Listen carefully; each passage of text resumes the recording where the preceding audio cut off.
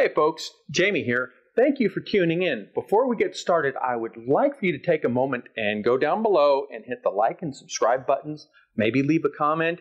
If you're really feeling generous, maybe share this video to your social media feeds. What that does is make it a lot easier for other people to find a moment of Tiki. I really appreciate it and it helps out a lot. Thanks. Now, on with the show.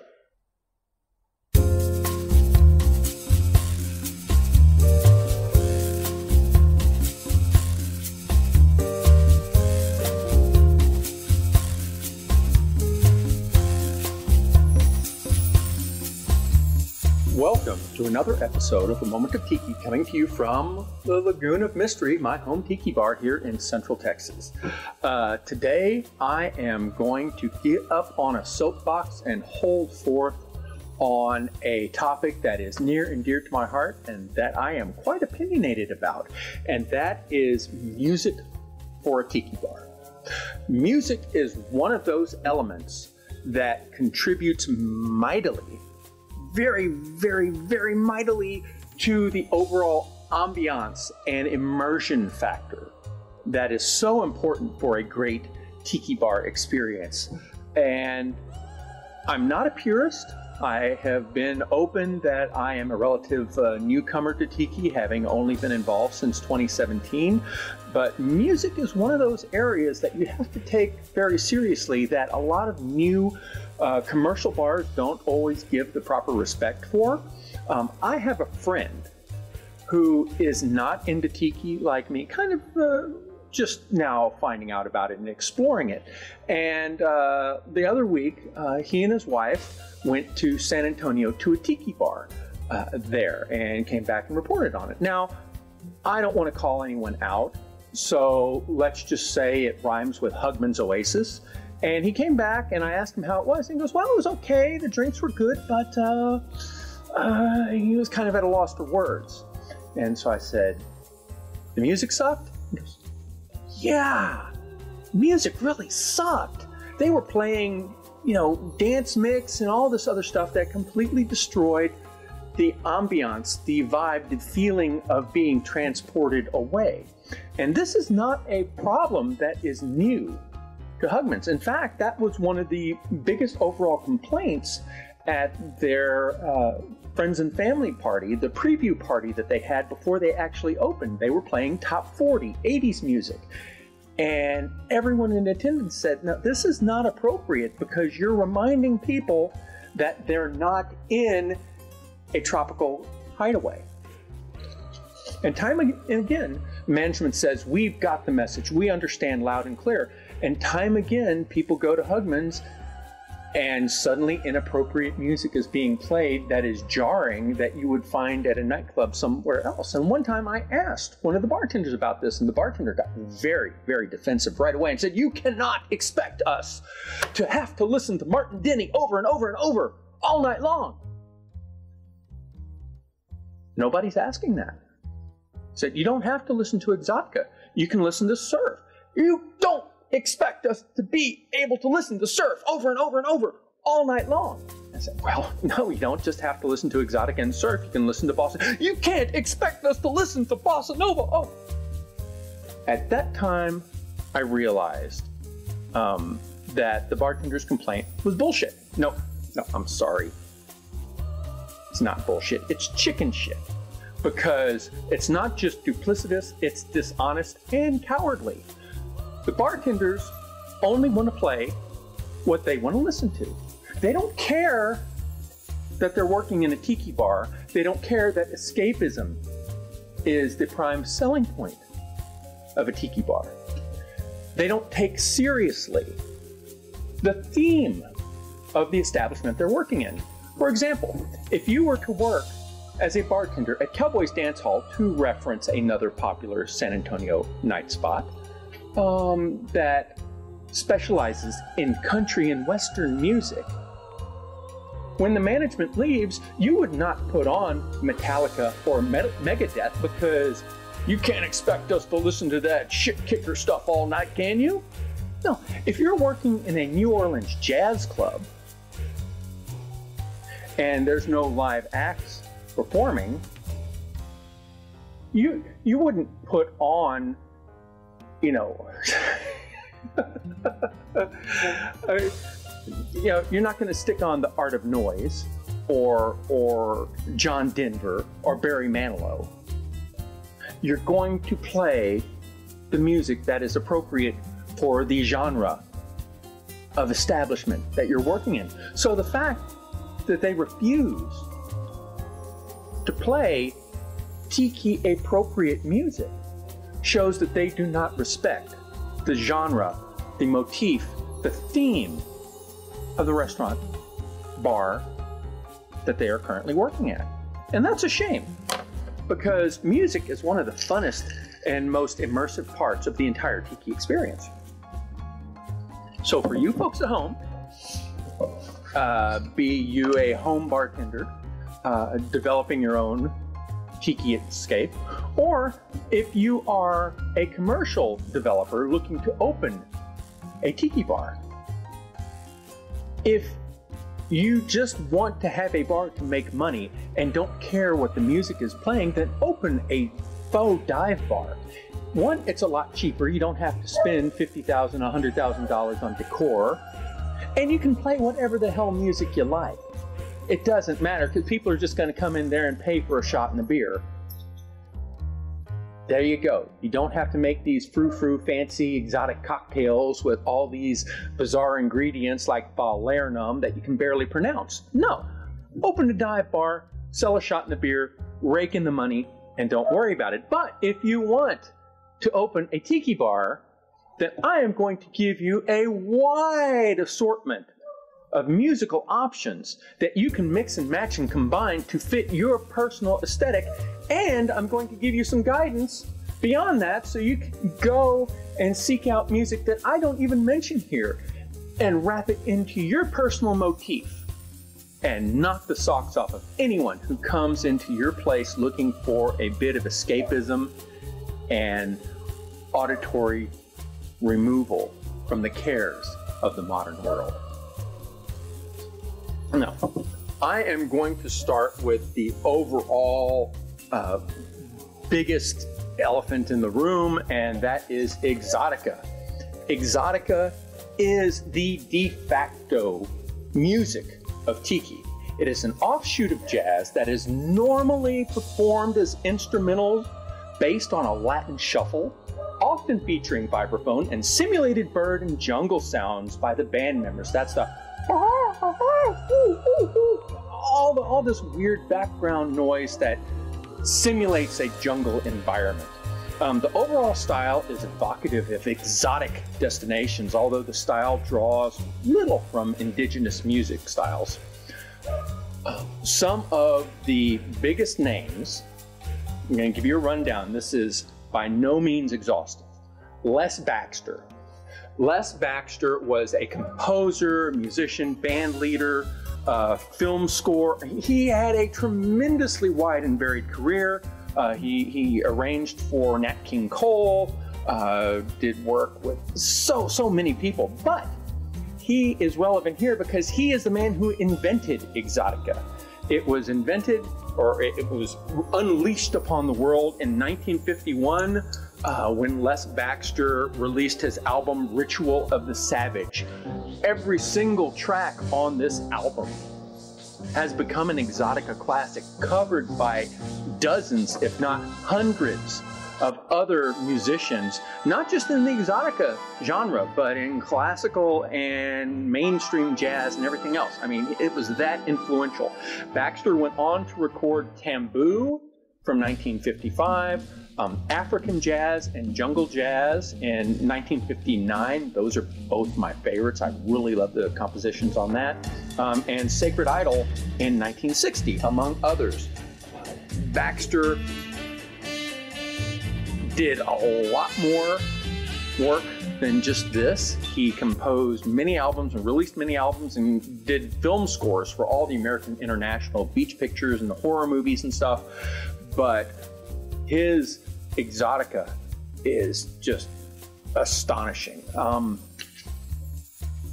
Next up is Martin Denny, who gave the genre of Exotica its name when he released the album Exotica in 1957, which consisted mostly of covers of Les Baxter's songs from his previous albums.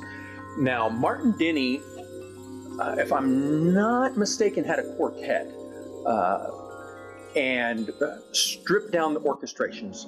Les Baxter's arrangements were very lush. He used a full orchestra with strings that kind of got a little syrupy, if you know what I mean, the early 1950s, but the beats and the inspiration were very evocative. Martin Denny stripped these down to work with a 4-piece or a 5-piece combo, and his band, working in the Shell Bar in Honolulu, was performing one night, and frogs in the pond outside started croaking in time with the music. Afterwards, customers, patrons from the bar came up and said, "We really, really like that frog song. Can y'all do it again?" And Denny realized that they were onto something with the exotic animal sounds. So he and his band members started to add sounds throughout to punctuate and highlight the various tunes, and that really caught fire. He followed up with Forbidden Island, 1958, Primitiva, 1958, The Enchanted Sea, 1960. He had dozens and dozens of albums all the way up through 1990. It was that big of a deal. Had a huge hit with Quiet Village, which was originally composed by Les Baxter. And Martin Denny is probably the single most influential performer of Exotica ever. Now, the second most influential would be Arthur Lyman, who played vibraphone for Martin Denny on that first album when they released Exotica. The album was so big. Back then, normally everything was all released in mono, but stereo was becoming popular. Between 1957 and 1958, Exotica, the album, plus Quiet Village, the hit single, were so popular that they went back into the studio to record an all-new, fully stereo version. Well, Arthur Lyman had split off to form his own band at that point. Such was the demand for Exotica. So he did not play vibraphone on the follow-up album, or the stereo version of that, which is an interesting bit of trivia. It's two entirely different recordings of the same material. Arthur Lyman went on to record Taboo in 1958, Hawaiian Sunset 1958, Moana A 1958, The Lays of Jazz, which is kind of his landmark magnum opus. That came out in 1959, and he released literally dozens of albums of original compositions, covers, all the way through 1980. Very, very influential man right there as well. Now, these are the old guard. These are the ones who established Exotica and made it the huge event genre that it is, but there are modern performers who have taken up the mantle. Don Tiki is a band that formed in Hawaii in 1997. In fact, they got Martin Denny to perform on a couple of tracks of their debut album, The Forbidden Sounds of Don Tiki. Not only that, Lopaka Colon, who is their percussionist, is the son of Augie Colon, who was percussionist for Martin Denny back in the day. And Augie Colon also had a number of albums under his own that went out and are highly sought after by collectors today. So they are carrying on the tradition, the legacy of the original Exotica masters. Another really good band that you should check out from Hawaii is the Waitiki 7. They are very jazz influenced. You listen to the music and you cannot help but hear some of their influences. It's a very jazzy group. They got a quirky sense of humor. You hear it in their music, their song titles, their albums, but they are consummate professionals. They are extremely talented, and if you can seek them out on YouTube, by all means do so, because they're very, very good. Another group that I absolutely have to recommend is Ixtawele.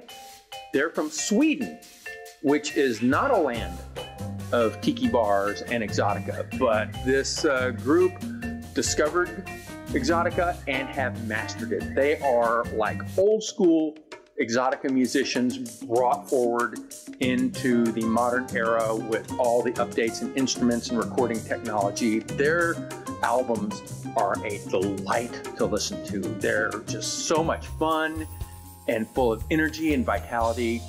Wonderful, wonderful stuff. And finally, I need to mention Kava Khan. This is a departure from some of the others. Kava Khan has a very dark and moody sound to their interpretation of Exotica. It's almost electronica music, not entirely, but they kind of push the envelope, and it's really fun to mix that in with your playlist to get a different change of pace, and it really works for the dark tiki bar, mysterious and moody.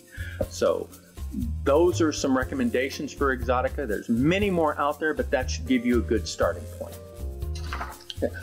Oh, the theme music to A Moment of Tiki, Secret of Tiki Island by Ken MacLeod. That is totally 100% Exotica.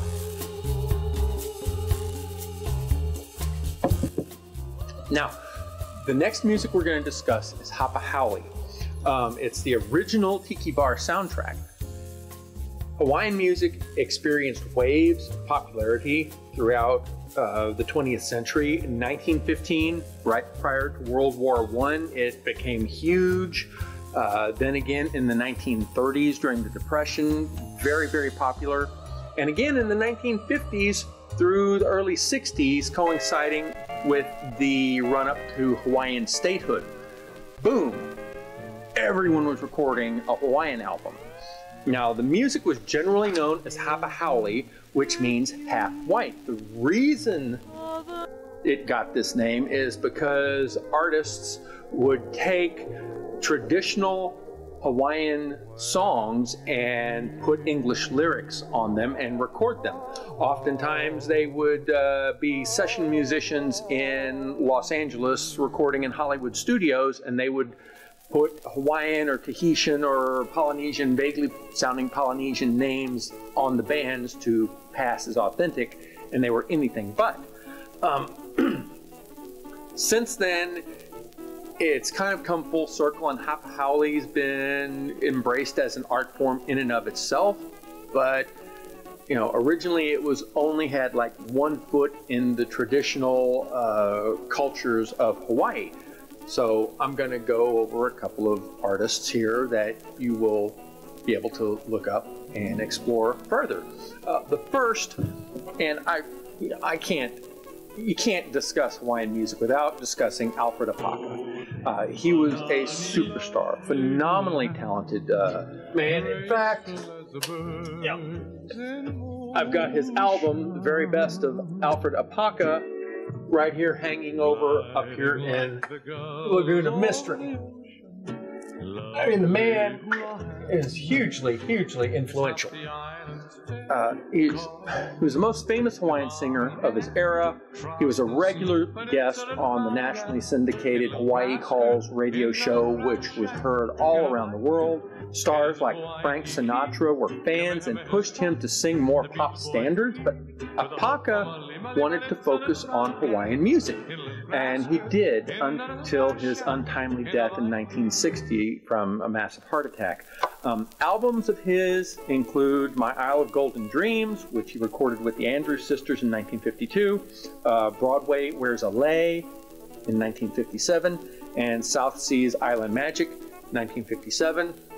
You saw I have like the best of Alfred Apaka. It's a greatest hits collection. The man had a fantastic voice. Definitely want to get that, and his bread and butter was taking and reclaiming a lot of those Hapa Haole songs, and as a Hawaiian native he sang those and took ownership, and he's just really good and very proud of his heritage. Hilo Hattie was a singer, an actress, and a comedian. She was a regular guest on Hawaii Calls, much like Apaka, and had a recurring role in Hawaii Five-0, the original version of the series that ran through the 70s. Albums include At the Tapa Room and At the Hawaiian Village. She mostly recorded live in Hawaii rather than going into the studio. She was a character and an ambassador for Hawaii for many decades. Combo Mahalo is not a vintage historical Hapa Haole band. They're actually based in Austin. Has been around since the early 2000s. They have one album, Flight of the Blue Manu, and I highly recommend it. It's a throwback to the old school kind of ukulele trio combo sound. They're really passionate about it. They play a lot of live gigs around Central Texas, and they're just really, really great guys to hang out with and listen to, because they've been doing it a long time, and they just really love the sound. Beyond that, oh my gosh, there are many, many, many, many other groups recorded Hawaiian albums, Hapa Haole albums. Marty Robbins, the famous country singer who did White Sport Coat and a Pink Carnation, and also probably most famous for El Paso. He recorded 2 of them, which are really pretty good. Almost all pop stars did, all the crooners did, a lot of country artists. It was just, Hawaii was so popular that everyone did, and there were a lot of groups that were just devoted to Hapa Haole. So you can go into almost any thrift store in America and flip through the used record collections and come up with, 1 or 2 Hapa Haole albums anytime you go there. It was just that huge and that popular, that much of a legacy. Next, we're going to kind of dovetail into a subgenre of Hawaiian steel guitar. Now, almost all of the Hapa Haole albums are going to have lap steel guitar performance on it. That is just the almost cliche sound of Hawaii. But the lap steel guitar itself is a rare art. It's very closely associated with country music, but the style of Hawaiian lap steel guitar is slightly different. But one of the reasons why Hawaiian and country lap steel guitar is so closely associated with each other is Jerry Byrd. Jerry Byrd was the most famous and most successful lap steel guitar performer throughout most of the 20th century. He was from Ohio originally, grew interested in lap steel by hearing a traveling Hawaiian performer. Then he just devoted himself to the craft. His greatest success came in the country industry, country music. He played in Nashville for many, many years on all the great famous performers. He played with Hank Williams. He was a member of the Grand Ole Opry. That's where he made his name, but his passion was always in Hawaii, and in 1970 he moved back to Hawaii and devoted the rest of his life to teaching Hawaiians lap steel guitar so the art didn't die out. He's got quite a few, he released quite a few albums during his time. Most of them are out of print, but there are some greatest hits compilations out there that you can track down. And he lived until 2005. Okay, now apologies if I butcher this. Another really outstanding lap steel guitar player is Saul Ho'opi'i. Saul Ho'opi'i. He is the most famous native Hawaiian lap steel guitar player. He provided music for the animated short Betty Boop's Bamboo Isle in 1932. So he predates Jerry Byrd by quite a bit. He was the go-to lap steel guitar player up until 1936. He left his musical career and went into Christian ministry. And that's where he devoted most of his life. But his early recordings are still available. And today his music's mostly available through compilation CDs. So if you can find Soul's work, it's really good addition to your Tiki Bar playlist. This is a good segue into my next genre of music, which is related but not directly tied to it, and that is music from the Hawaiian Renaissance. The Hawaiian cultural renaissance flourished in the 1970s through the 1990s, drawing on culture, identity, and tradition to distinguish itself from the tourism-based Hawaiian identity that was mostly defined by the hapa-hale sound and the steel guitar sound that was essentially a cliche presentation of Hawaiian culture. The Hawaiian Renaissance inspired indigenous Hawaiians to record their own music that was distinct from those previous forms that represented their culture and their islands. My favorite is probably the Brothers Casimiro. Apologies if I am mispronouncing that. Their album Hoala is just fantastic. They've got a bunch of compilations out there, several best of greatest hits compilation CDs. They are tremendous vocalists with wonderful harmonies. They put a lot of expression and passion and emotion into their songs. They have some of their original music that they've written and recorded. They've covered a lot of music that was written and performed by other artists of the Hawaiian Renaissance generation. They're just fantastic. And what's great about them is that most of their music is still available. It's still in print on CDs. I believe it's available for download or streaming digitally. Very talented, and I cannot recommend them highly enough. I like to mix their sound in with other music in my tiki bar. Another hugely influential group is the Makaha Sons and Ni'ihau. This was a supergroup before supergroups were. They won every Hawaiian music awards out there. They had Album of the Year, Song of the Year. They produced a string of tremendous music from the late 70s through the 80s. They broke up, and one of their members went on to score the biggest hit ever by Hawaiian. That is Israel. Here I'm going to butcher another name. Kamakawa Iwo Ole. Mostly he's known as Brother Is. He recorded, legend has it, woke up inspired in the middle of the night, like at midnight, called his producer, said, "We got to record this song," went to the studio and recorded his famous Somewhere Over the Rainbow in one take. Sat down, recorded it, played the ukulele, and one and done. And that became a massive worldwide hit. Unfortunately, he has since passed away, but that's not all that he's done. He's released several albums, Facing Future. What's the name of the song? He's got a song about Sumatori, all the great Hawaiians who went to Japan in the 1990s and became massively successful sumo wrestlers.